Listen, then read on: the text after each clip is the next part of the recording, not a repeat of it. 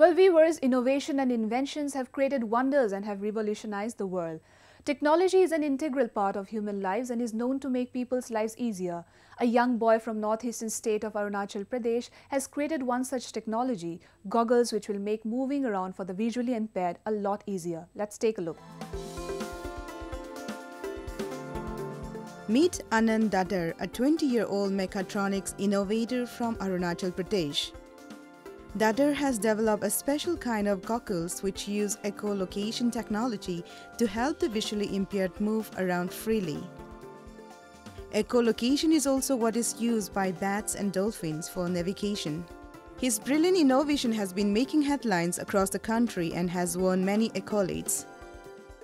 Tadar's love for technology and his out-of-the-box thinking led to the birth of Goggle for blind. Every time a visually impaired person will come too close to an obstacle, the device will send a warning signal to the user.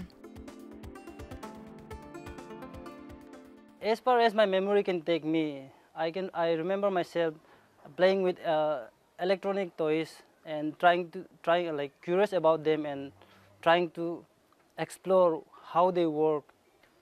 So the invention I made was the name is called G4B, Goggle for blind. So actually I wanted to help the blind people.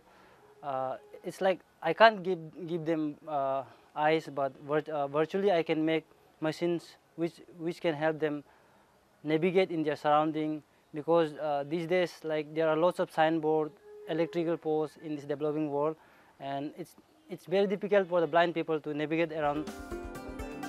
Tadar's invention was adjudged one of the most innovative in the recently concluded Regional Level Science Festival held at the Regional Science Center, Guwahati. Actually, what it does is it detects the obstacles within a range. So if the obstacle is on the right, then there will be feedback on the right side of the wearer, and if the obstacle is on the left, there will be feedback on the left side of the wearer. So also based upon the distance, the intensity of feedback will be increased or decreased. So the blind people can even know how far the obstacles is, if it it's on the right or it's on the left, and how far it is, the obstacles. Tadar's G4B was also loaded at the National Level Science Exhibition held earlier this month at Rashtrapati Bhavan in New Delhi. Reportedly, the United Nations International Children's Emergency Fund has asked Tadar to develop a few more prototypes of the product, which is quite bulky right now. Basically, the initial prototype, it cost around 15,000.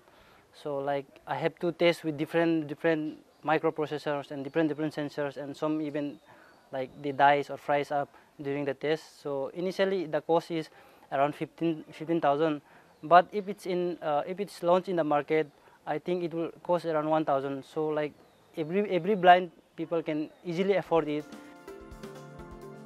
Tadar, who hails from a family of modest means, remains committed to his dreams. He uses his pocket money for building his projects.